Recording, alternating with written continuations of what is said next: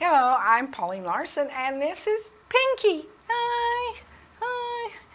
Yeah. You excited to be here? Yeah, I like being here. Wish I could see all the kids. Let me look. Oh, okay. Can't see anybody. No, can't. But they're out there, right? Yeah. All right. Well, today we're going to talk about Christmas. Oh, I love Christmas. I'm excited. You expecting some gifts? Oh, yeah. Yeah. What do you want? A dinosaur. You want a dinosaur? It's kind of, yeah. I like dinosaurs. You wouldn't have liked them in real life if they walked around when you were alive. They're kind of big. But they're kind of cool, too, I have to admit. Well, this Christmas is about Jesus. And we celebrate Jesus this Christmas. Yeah. You know, a lot of people are so busy buying gifts and saying, and they don't say Merry Christmas, they say Happy Holidays. No, it's Merry Christmas. Although you could say Happy Holy Days, but the point being, Jesus is the reason for the season. That's our PowerPoint too. Yeah. All right, you ready to say the memory verse? Mm-hmm. All right, let's do it. Okay. It's a long one. Yeah. You ready? Yeah. John 3:16, for God so loved the world that he gave his one and only Son, that whoever believes in him shall not perish but have eternal life. Wow. Wow. That's pretty awesome. Yeah, it's pretty awesome they did that for us. And he came as a baby. Can you imagine Mary raising King of Kings and Lord of Lords? And she's about 14 years old and she had that baby. Wow. That's amazing. All right, let's go on to our PowerPoint, which is Jesus, the reason for the season. He is. Hello, Jesus. He's awesome. Yeah, he is. He is awesome. Yes, he is. Oh, well. I'll tell you something neat about Jesus. He's the same yesterday, today, and forever. That's Hebrews 13:8. And you know what? What he did then, he'll do today. Like all this COVID stuff. Jesus paid the price for healing. So why are people so scared? Good question. They can just get healed. That's right. What do they have to do? Just believe God? That's right. Believe Jesus. And I'll tell you what, by his stripes we were healed. Those stripes on his back when he was crucified paid the price for every disease. Well, they didn't know about COVID then. No, they didn't. But Jesus paid the price, and he knew what was coming. He knew from the foundation of the world, us, and he knew exactly what was going to come, and he paid the price for all of it. Everything's covered under the blood of Jesus. And we're going to talk about his blood, because that's a very important reason for why he was born as a baby. Really? Yeah. All right. The next thing we're going to talk about is the 4 things we need to learn about God. You want to tell us what the first one is? God loves me. That's right. God loves me. Loves you. Loves you.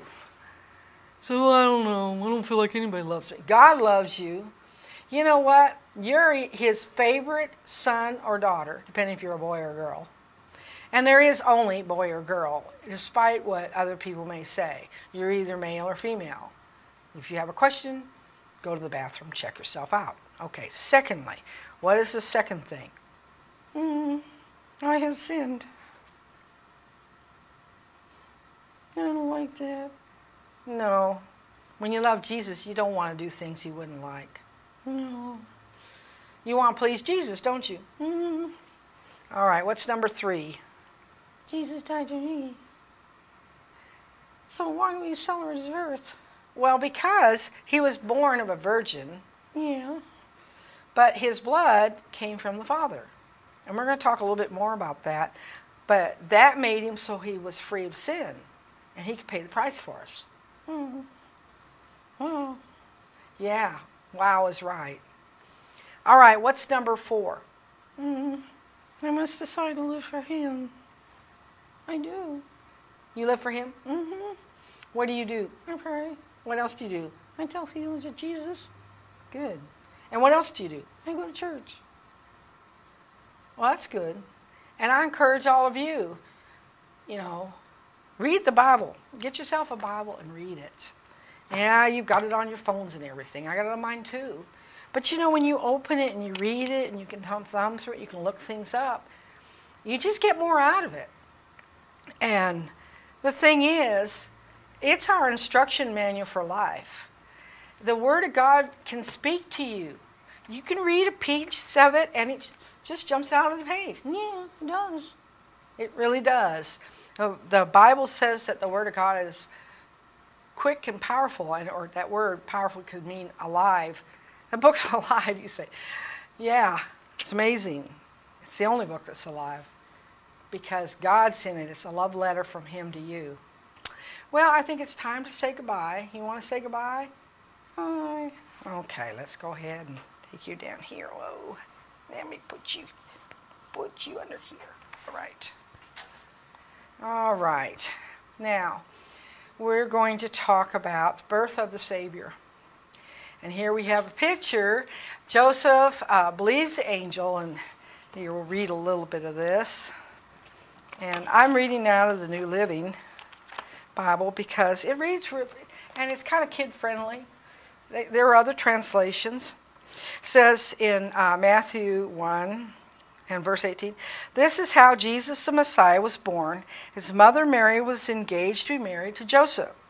But before the marriage took place, while she was pregnant, still a virgin, she became pregnant through the power of the Holy Spirit. Joseph, to whom she was engaged, was a righteous man, did not want to disgrace her publicly, so he decided to break the engagement. As he considered this, an angel of the Lord appeared to him in a dream and said, 'Joseph, son of David,' the angel said, 'do not be afraid to take Mary as your wife. For the child within her was conceived of the Holy Spirit. And she will have a son, and you are to name him Jesus. For he will save his people from their sins.' All this occurred to fulfill the Lord's message through his prophet. 'Look, the virgin will conceive a child. She will give birth to a son, and they will call him Emmanuel,' which means God is with us. When Joseph woke up, and he did as the angel of the Lord commanded, and took Mary as his wife. And it said he did not have sexual relationship with her until her son was born, and Joseph named him Jesus." All right, now I'm going to go over to Luke, the Gospel of Luke. And I'm going to talk about, let's see here. Here he is. There was no room in the inn when they went. And, you know, here they were, you know, pretty amazing if you think about it. They're in a stable after she'd ridden on a donkey for about 9 miles. That must not have been fun, let's face it. And so anyway, so here she is with her baby. Can you imagine that? That little baby is the King of Kings and Lord of Lords. And he was fully human, and yet he was God. But Jesus, he laid aside his deity. The Son laid aside his deity and became born. And he became our Savior. But he had to grow up. You know, he had to wear diapers and learn things in school. And he had to grow up like everybody else. But he was our example of how to live. It's amazing, isn't it? All right. Now, that night, this is Luke 1:8. That night there were shepherds staying in the fields nearby, guarding their flocks of sheep. Suddenly an angel of the Lord appeared unto them, and the radiance of the Lord's glory surrounded them. They were terrified, but the angel reassured them. "Don't be afraid," he said. "I bring you good news that will bring great joy to all people. The Savior, yes, the Messiah, the Lord, has been born today in Bethlehem, the city of David. And you will recognize him by the sign. You will find a baby wrapped snugly in strips of cloth, lying in a manger." Suddenly the angel was joined by a vast host of others, the armies of heaven, praising God and saying, "Glory to God in the highest heaven, and peace on earth to those with whom God is pleased." When the angels had returned to heaven, the shepherds said to each other, "Let's go to Bethlehem.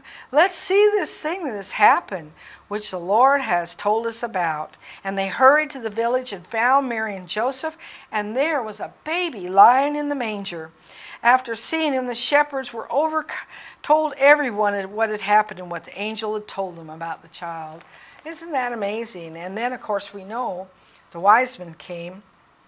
And here's a picture of them too, with all the angels, with all the shepherds must have just been so frightened with all of a sudden. Can you imagine just being there with a nice starry night and all of a sudden you're seeing all this? It's like, wow, that must have been something. But anyway, they decided to go and see the baby. And of course they went over, and here they are. They're looking at Mary and Joseph and the baby. Well, after this, about 2 years later, I think that they must have been in the house or whatever. The wise men, they saw the star, and they went to see, and they took gold and frankincense and myrrh, and then of course Herod wanted to know about the baby, and of course he wanted to kill the baby because of the prophecies and talked about his kingdom, and they had to escape to go to Egypt. But anyway, and they say there were 3 kings. No, there weren't 3 kings. There were probably a lot more. And I guess it's because of gold, frankincense, and myrrh. They thought one brought another, but that's not how it was. And so it's amazing. In fact, this December on the 21st, I'm told, the way the planets will align will almost look like the Christmas star. So anyway, every year we celebrate Christmas and we celebrate the birth of Jesus, and it's wonderful. It's wonderful. I tell you what, it's just amazing what God did, sending his son. And what's even more amazing is that he ended up in a stable. I mean, if we were trying to orchestrate that, we wouldn't have the King of Kings and the Messiah being born in a stable. We'd have him in a mansion or in the palace. But that's our God. He came, and you can imagine all the angels stepping over all the cow patties to say, is this the Messiah?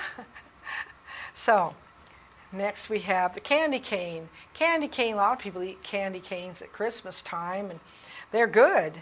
But the person who created it actually did it as a way to present the gospel. What do we know about candy canes? Well, normally they're shaped like a shepherd's crook, which Jesus is. He is the chief shepherd, and he is our shepherd. And I think about him speaking to the shepherds too. And then the next thing we notice is the red, and we think that the blood of Jesus, and that's what made the difference with him, was the blood, and his blood being shed for us so that we could have remission of all sins. The blood of Jesus, and it was by his stripes. Those, they are kind of like layer-like stripes, that he paid the price for our sickness, and he redeemed us from the curse of the law, and the curse, of course, is poverty and death and sickness. And then the white was the purity, pureness. We think about pureness. And then you think about a candy cane, and you realize that it's usually made out of a kind of a hard type of candy. And it's we think he's rock of salvation. Well, there are all kinds of symbolism in there. And of course, when you eat it, you break it. And of course, his body was broken for us. And he became, we laid down his deity, and he didn't have to do that so that we could have life. And so I thought it was really neat that they came up with this for at Christmas time, the candy canes, very symbolic. All right, now, going back to the birth, can you imagine? Here's Mary. She was probably about 12, 14 years old. Some of you kids think, oh, I can't do much of anything. She was 12 or 14 years old of age when she got pregnant. And God entrusted her with the Messiah to be the mother and to raise him. He must have seen in something in her that was wonderful. And we think one person can't make a difference. She did. And Joseph could have put her away if he had listened to the angel. And he was actually of the lineage for a king. And so it's interesting when you see that. And then there's this little baby. He was fully human, and yet he was fully Lord, too. He was King of Kings. And we see these shepherds, and they're coming to look and see this baby and to see such a sight, wrapped in swaddling clothes. And, that's normally what you dry off lambs and things with. And anyway, when they're born, that is.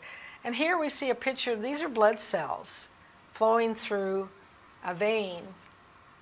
And, you know, when you go to the doctor, sometimes they'll check what your blood count is. And they want to know the proportion of blood to white, you know, red blood cells to white and platelets and things. But that's back in the Old Testament talks about that sin is carried through the blood. That's why when Adam and Eve blew it in the garden in Genesis, all of mankind at that point was cursed because they disobeyed God by eating of the tree of the knowledge of good and evil.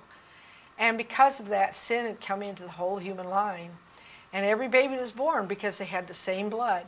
So what made a difference with Jesus? Well, that's why we celebrate his birth, because the blood comes through the Father.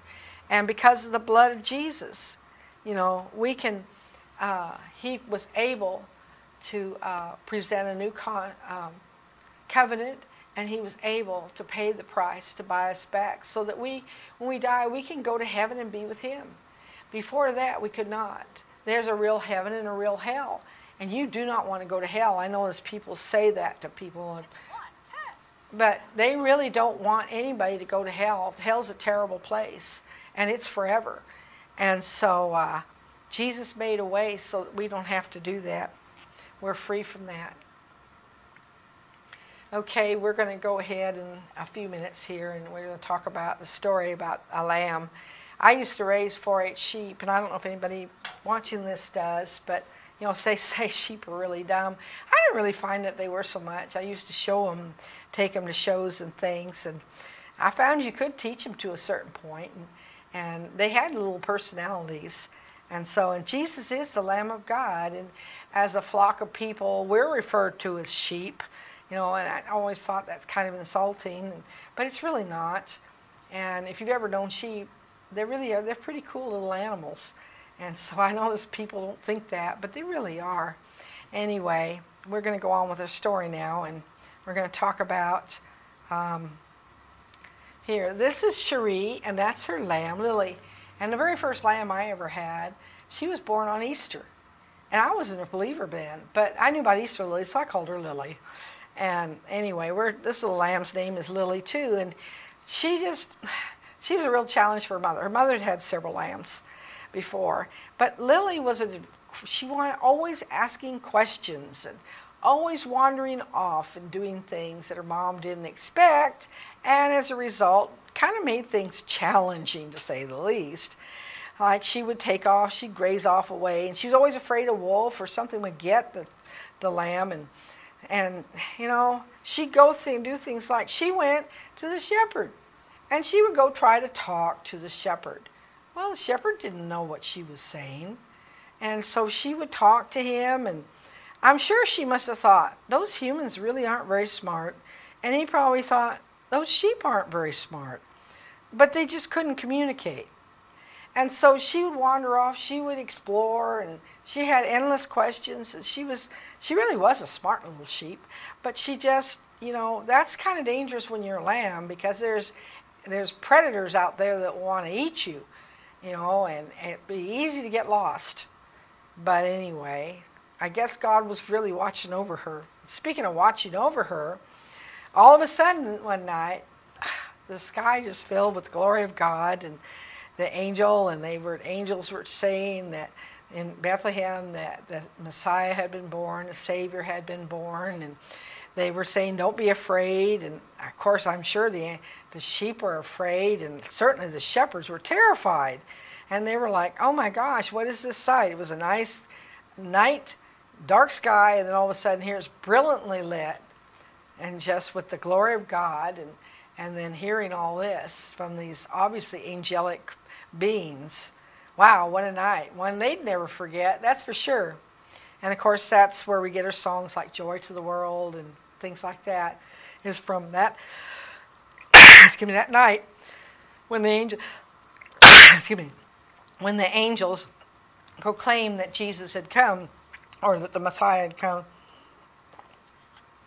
And so, anyway, the shepherds decided that they were going to go and see this great sight. So what they decided, because they all had sheep, that they would take the sheep and they would move them toward where the light was coming from, the star was coming from. And so that's what they did. and they started to move them. And of course, you can't move them fast because of the lambs and stuff. You can wear them out, and they had to go slowly. And so Sherry was like, I wonder where my lamb is, because her lamb was missing from the time that the shepherds and the glory appeared. She disappeared. And she was like, I wonder if I'll find her. And here we're going to move to a new place, and I wonder where she'll be. I'll never see my little lamb again, she thought. Well, I guess she prayed. I know sheep do pray, but not like we do. But anyway, I'm sure they talk to God in their own way. So as they were being led along, she kept asking and looking for her daughter. Didn't see him. Nobody had seen the lamb. She just thought, I wonder where she is. I wonder if I'll see her again. She was upset because here was this great thing that everybody was excited about, but she had lost her daughter. And that would be very difficult, wouldn't it? When you love your child and all of a sudden they're missing. It's like, this is not good. This is not good at all. So anyway, they continued to move toward the star, the big star that was hanging in the heavens. And the shepherd stopped at one place, and you could tell they were kind of talking to each other, and the guy was pointing further down the road, and apparently he was saying something about there was no room in the inn, and they had to go to a stable or something. And anyway, the sheep were tired, but they continued to go on toward wherever that star was, and they could see it getting brighter and brighter, and they knew they were getting closer. And it was like, wow, I wonder what this is. And still, Cherie had not seen her daughter. And she was like, oh, I don't want my daughter to miss out on this wonderful sight. This is terrible. So they get there, and she's still asking, have you seen my daughter? And it was like they got to the place, and it was bright, bright light and the glory of God. And so they moved up, and as they moved in, there was her daughter, tears in her eyes, and she was looking at the lamb. And so Cherie came up and looked too, and then she saw her daughter, and there were tears in her eyes, and the two of them looked at the baby. You know, what they didn't realize was that that little baby was the Lamb of God who took away the sins of the world. He came to die on a cross. He came to be a sacrificial lamb. He came and died over Passover when they would sacrifice the Passover lamb. And you know what's amazing about it is they don't have to sacrifice lambs like they did, or sheep in the temple like they used to do.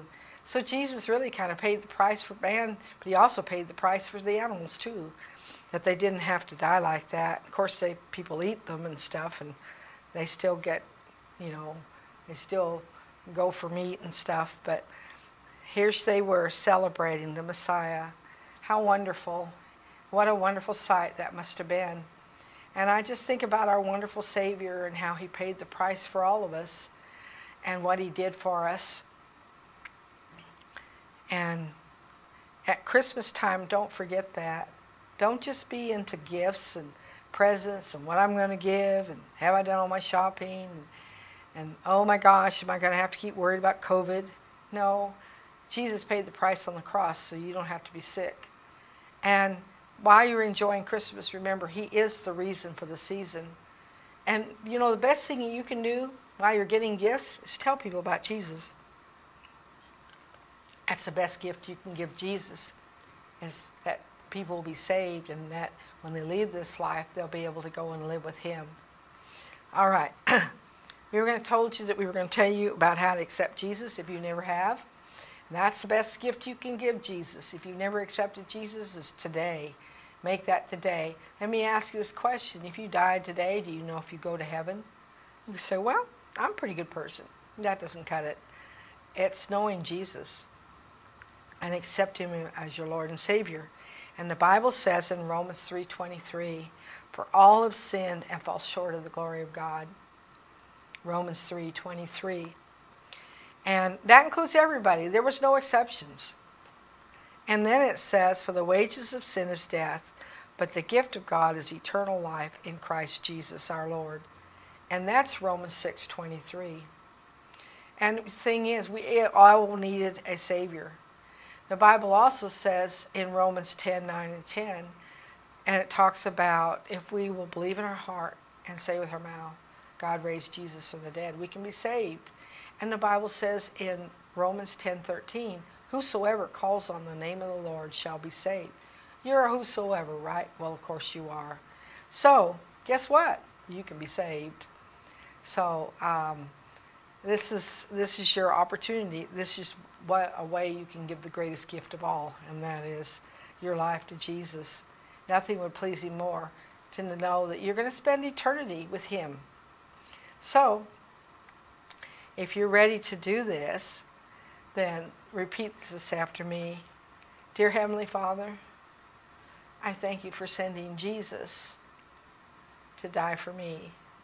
Jesus, I do believe God raised you from the dead. I believe it with my heart, and I'm saying it with my mouth. Thank you, Jesus, for saving me. Now, I can tell you as a minister of the gospel, I can tell you as a minister of the gospel that your sins are forgiven. Isn't that wonderful to realize that? I'll tell you what, you start with a clean slate. People may not forgive you or forget things, but God does. And then once you accepted him, just imagine you giving Jesus a big hug, because when you leave this earth, you will see him. And tell other people about Jesus. Now, get yourself a Bible, read the book, get hooked on the book, get yourself in a good church, and, talk to God. Just talk to him. He's real. Spend time with him. He's awesome. Well, we're out of time, so have a Merry Christmas. God bless. We love you. Jesus loves you.